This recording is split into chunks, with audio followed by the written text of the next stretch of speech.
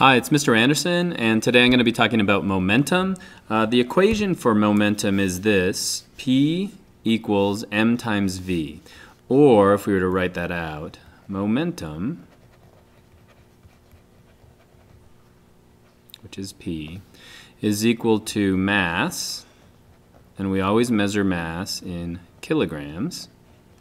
So it's mass times velocity. And we have to measure velocity in meters per second. So momentum is simply the product of mass times velocity. So let's say an object has no mass. What is its momentum? Right answer would be 0. Let's say an object has no velocity. What would its momentum be? Right answer would be 0.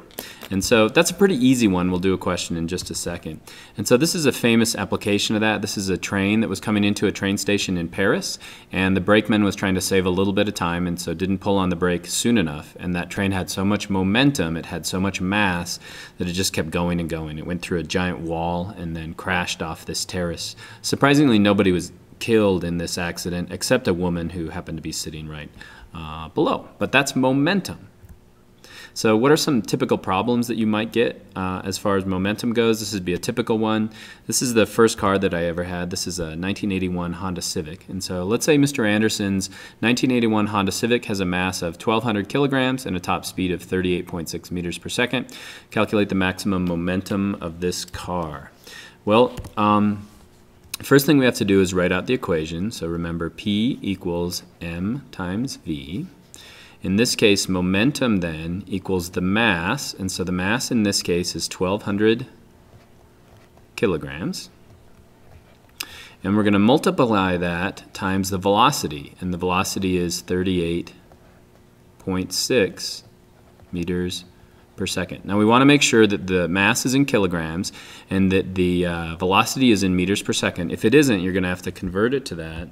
And then we simply multiply those two values. And if I multiply those two values together on my calculator, I get 46,320 kilogram meters per second. That's the units for momentum. Now the next thing you want to do is look back and check your significant digits. If we look at 1,200 kilograms, that's going to have 2 significant digits. If we look at 38.6, that's going to have 3 significant digits, and so my answer can only have 2. And so the way I would write this is momentum equals 4.6 times 10 to the 4th kilogram meters per second. So that'd be the right answer and the correct number of significant digits. Remember though, if that Civic isn't moving, then it would have a momentum of 0. And so you could have an object that's much smaller than that. In other words, if that car was going at that speed and I were to throw an object that has a mass much smaller than that straight at it with an incredible velocity, I could actually stop it if those momentums were to match. So that's what momentum is. Next thing you should understand is that momentum is conserved. Now, one of my favorite toys as a physics teacher was this. It's called Newton's Cradle. And I don't have mine right here, but what you can do is you can lift up one ball and that'll hit the balls and the other ones will go flying up on the other side. I don't have an actual one today, but I do have a virtual Newton's Cradle right here. And so what I can do is I can lift up on this ball on this side. Oh, there's a slight pause there. But what happens is the balls on the other side are going to move up. And so what's happening to the momentum is just moving back and forth and back and forth. Now to get one of these work, it actually is pretty hard. You have to make sure that all the balls have the exact same mass, and you have to make sure that they're all the same height. Let me try to grab that for a second. Ooh. So next thing I could do is lift up 2. And so if I have 2 balls now, I've doubled my mass. It's going to have the same velocity, so when I let it down, that momentum is going to be transferred back and forth again. So that's cool. The one thing you want to play with as you do this is then what happens with 3. So if I lift 3 up like this, let me get those stopped for a second.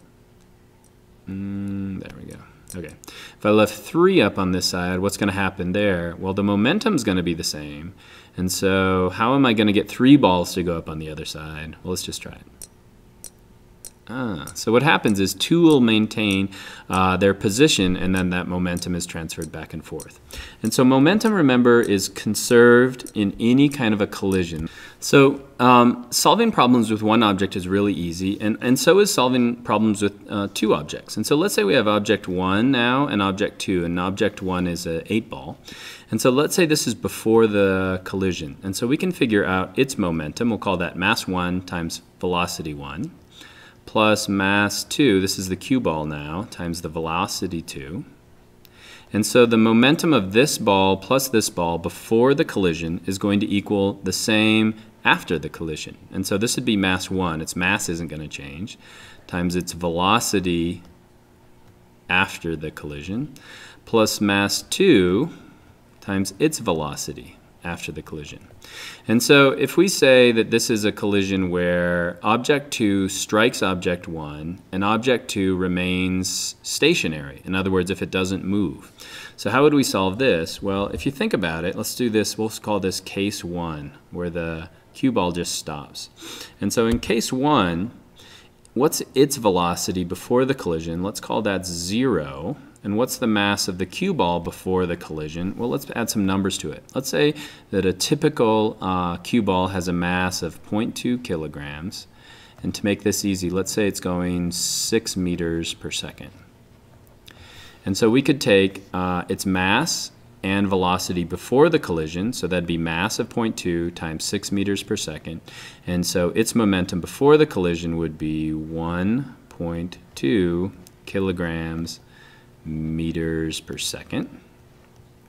And so after the collision, let's say that this cue ball starts moving now, and this one stays stationary. So we'd say, well, its momentum is going to be 0 now, and so all of that momentum is going to be transferred to the other object. And so as long as this 8-ball, and I think they all have the same mass, has a mass of 0.2 kilograms, then it's going to move with the same velocity. And so it's going to be a velocity of 6 meters per second. In other words, the momentum would be conserved. Let's call that case 1. And now if we make it a little trickier, let's do case 2 now. So in case 2, let's say those two objects become linked. In other words, let's say this ball hits this ball and they both move forward. In other words, they don't move. Well, how would we do that? We've got mass. The first one has a momentum of 0. This one we said has a momentum of 1.2 kilograms meters per second. Now, after the collision, the mass of this one is going to be 0.2 times the velocity, and I'm just going to call this v because the velocity is going to be the same, plus the mass of the other one, 0.2 times v, because we're saying the masses or the velocities are going to be the same. So 1.2 kilogram meters per second now equals 0.4 v, and so the velocity at this point would equal 3 meters per second. In other words, if this ball comes in and it has a mass of 6 meters per second, since their masses, or a velocity of 6 meters per second, since their masses are exactly the same, it's going to leave with a velocity roughly half that, or of about 3 meters per second. And so that's how you do momentum problems if you have two objects. Now, another thing that I failed to mention before that's really important is that momentum is a vector. And so to solve momentum problems, the other thing that you want to have is a direction as well. And so most of the problems I've done before are just linear.